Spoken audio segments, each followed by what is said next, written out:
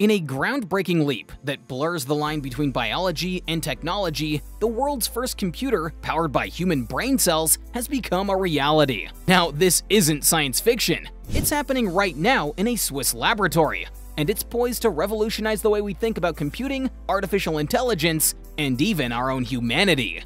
To understand the significance of this breakthrough, we first need to grasp the concept of biocomputing. Biocomputing, or wetware computing as it's sometimes called, is an emerging field that sits at the fascinating intersection of biology, computer science, and artificial intelligence. Instead of relying on traditional silicon-based processors, biocomputing utilizes living biological tissues, in this case, human brain cells, to perform computational tasks. It's a bit like creating a living, thinking computer. The potential of this technology is immense, promising to address some of the most pressing challenges in modern computing, particularly in terms of energy efficiency and processing power. At the forefront of this biocomputing revolution is FinalSpark, a Swiss startup that has developed what they call the Neuro Platform. This platform is nothing short of revolutionary. It's the world's first online platform that provides remote access to biological neurons in vitro. In simpler terms, they've created a system where living brain cells can be used to process information, and researchers can access this system from anywhere in the world. The heart of the platform consists of 16 human brain organoids. These organoids are tiny, three-dimensional masses of brain tissue grown in a lab. Now, they're not full brains, of course, but they do mimic certain aspects of brain structure and function. FinalSpark has found a way to connect these organoids to computer systems, creating a bridge between biology and technology that opens up entirely new possibilities for computing. Now, let's take a closer look at how the Neuro Platform actually works. The system relies on a complex architecture that combines hardware, software, and biological elements, hence the term wetware. The key components of this system are 4 multi-electrode arrays, or MEAs. Each MEA houses 4 brain organoids, and each organoid is interfaced with 8 electrodes. These electrodes serve a dual purpose. They can both stimulate the organoids and record their activity. The data from these organoids is transmitted through digital analog converters, which sample the biological signals at an impressive rate of 30,000 times per second with 16-bit resolution. This allows for incredibly precise measurements of the organoids' electrical activity. To keep the brain organoids alive and functioning, the system includes a microfluidic life support system. This ensures that the organoids receive the nutrients that they need and are maintained in the right conditions. Also, there are monitoring cameras to allow researchers to visually inspect the organoids. Finally, there's a software stack that ties everything together. This allows the researchers to input data, control the system, and interpret the output from the organoids. It's a complex system, but it is designed to be user-friendly, allowing researchers from various fields to conduct experiments and push the boundaries of biocomputing. Let's delve a bit deeper into the biological components of the Neuro Platform. The brain organoids used in this system are developed from human-induced pluripotent stem cell-derived neural stem cells, or NSCs. These are cells that have been reprogrammed to have the potential to develop into various types of brain cells. The process of creating these organoids involves several steps. First, there's an expansion phase, where the NSCs are allowed to multiply. Then, the formation of the 3D structure is induced. This is then followed by differentiation steps, where factors like GDNF and BDNF are used to guide the development of the cells. Finally, there's a maturation phase. The result is what's called a forebrain organoid, or an FO. These are compact spheroids with a diameter of around 500 micrometers. While they're far from being complete brains, they do exhibit some of the cellular organization and functionality of certain brain regions. One of the most exciting aspects of the Neuro Platform is its potential for energy efficiency. FinalSpark claims that bioprocessors like this consume 1,000,000 times less power than traditional digital processors. If this claim holds true, it could have massive implications for the future of computing and its environmental impact. To put this into perspective, let's consider the energy consumption of current artificial intelligence systems. Training a single large language model like GPT-3, which powers many AI chatbots, reportedly required about 10 gigawatt-hours of energy. That's roughly 6,000 times more energy than the average European citizen uses in an entire year.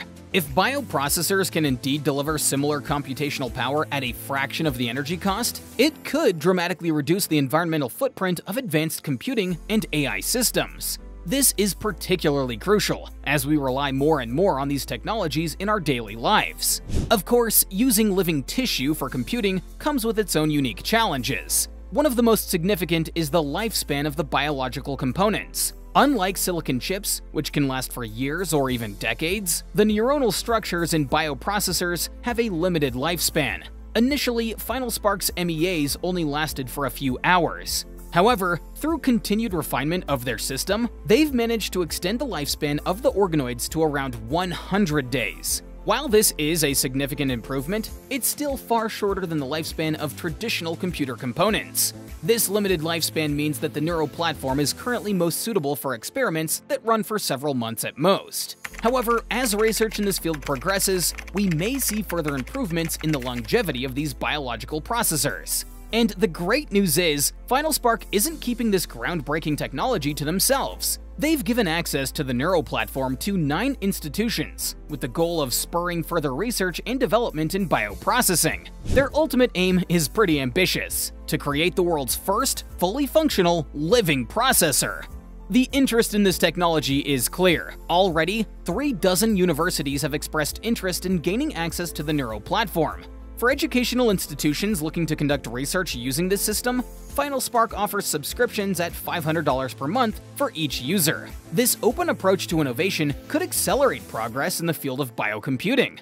By allowing researchers from various institutions to experiment with the platform, Final Spark is fostering a collaborative environment that could lead to breakthrough discoveries. The development of the Neuro Platform and similar biocomputing technologies could have far-reaching implications for the fields of artificial intelligence and computing as a whole. One of the most significant potential impacts is in energy efficiency. As we mentioned earlier, the energy consumption of current AI systems is staggering. The daily word generation from platforms like ChatGPT alone is estimated to consume between 450 and 600 billion joules of energy per day. This level of energy use is not sustainable in the long term, especially as our reliance on AI continues to grow.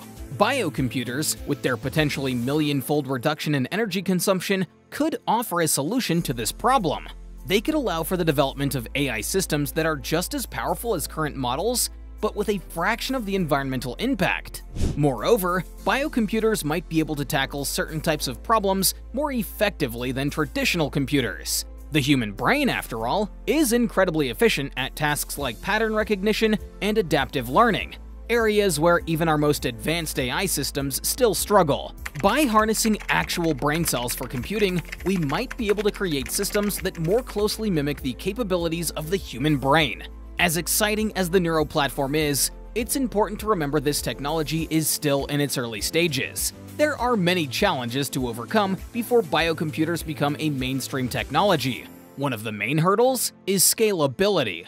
While the current system uses 16 brain organoids, scaling this up to the billions of neurons found in a human brain is a monumental task. Researchers will need to find ways to create larger, more complex networks of organoids while still maintaining precise control over the entire system. Yet another challenge is stability. As we mentioned, the current organoids have a lifespan of about 100 days. In order for biocomputers to become practical for everyday use, this lifespan will need to be significantly extended. There are also ethical considerations to grapple with. The use of human brain cells for computing raises questions about the nature of consciousness and the ethical implications of creating thinking machines. As this technology progresses, these are issues that society will need to address.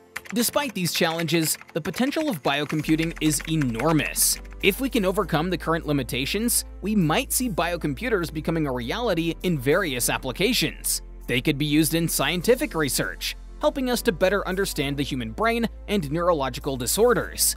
They might find applications in drug discovery, allowing for more efficient screening of potential treatments. And of course, they could revolutionize the field of artificial intelligence, leading to more efficient and potentially more capable AI systems. As we look to the future, it's clear that the line between biology and technology is becoming increasingly blurred.